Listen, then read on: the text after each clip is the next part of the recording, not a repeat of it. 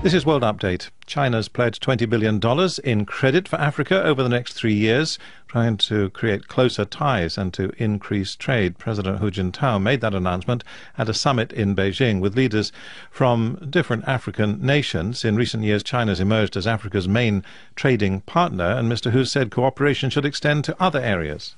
China and Africa should increase coordination and cooperation in international affairs. We should jointly maintain the arms and principles of the UN Charters, advocate democratization in international relations, and push forward with harmonious and balanced development of the world. We should oppose the practices of the big bullying the small, the strong domineering over the weak, and the rich oppressing the poor. China's President Hu Jintao. So is this a good thing for Africa, greater prosperity for Africans, or just more corruption and human rights abuses? Chris Kirubi is a Kenyan entrepreneur, industrialist and businessman, and he's in our Nairobi studio. And Gawaya Tagule is director of the Conference on Democracy in Africa.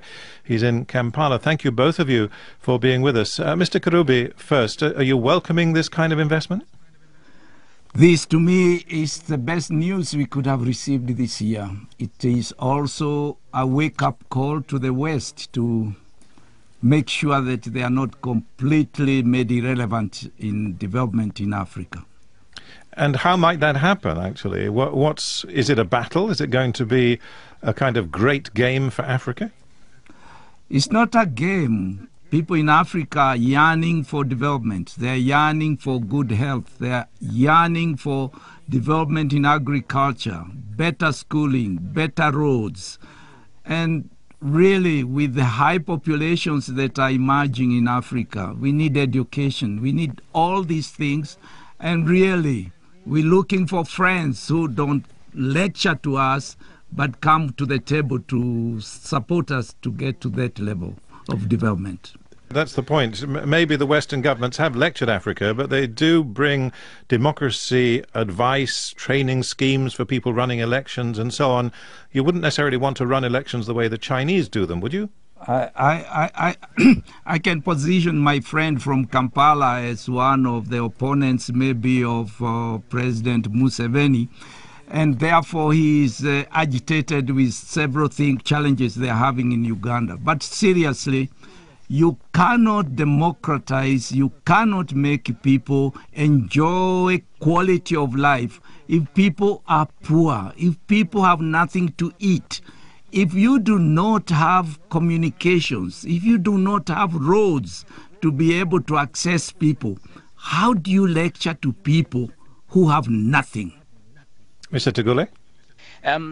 I think one thing we need to understand here is that the Chinese are a government that have neither heart nor soul, and therefore they don't give a hoot about what the African people go through on a day-to-day basis. They don't care that all the money that comes in as development aid is being stolen by those in power. They don't give a hoot that the people in power have no intention of getting out, and therefore they can do all they like, and that is why they're very comfortable, because the Chinese come here, they say we shall give you all the money you like, but we shan't ask any questions about your human rights, your democracy, your corruption. They don't give a hoot about that. May I interject? And yes, that please. is where the problem is.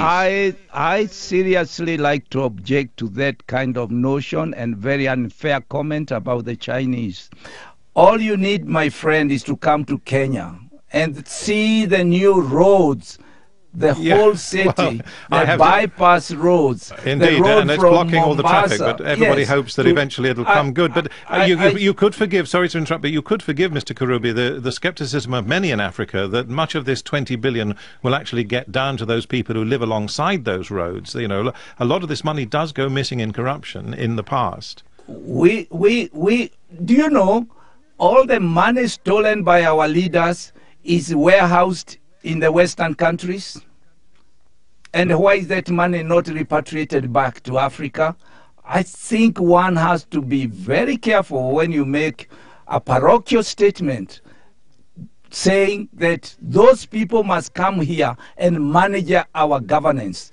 We must manage our politics. We go for elections every 5 years. We elect our leaders. We have the power. Right, so the politics is up to Africans, Yes, and the money can come from China. We'll have to leave it there, but look, thank you so much for that contribution and that discussion. That's Gawaya Tagule in Kampala. He's from the Conference on Democracy in Africa, and Chris Kirubi, a businessman Thank you. who's in Nairobi. You can see why we need longer period. This is World Update.